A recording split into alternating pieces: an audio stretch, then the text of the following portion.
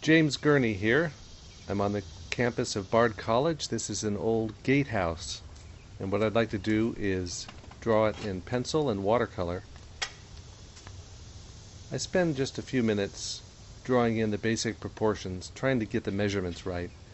Then I wet the entire surface, and with a large 1-inch brush drop in colors fairly loosely over the surface. Then I can come back in with a smaller brush to do the details of the stonework and the shadows, here softened with a brush filled with water. Then the final details can be accomplished using water-soluble colored pencils for the mortar between the stonework and some of the other textures.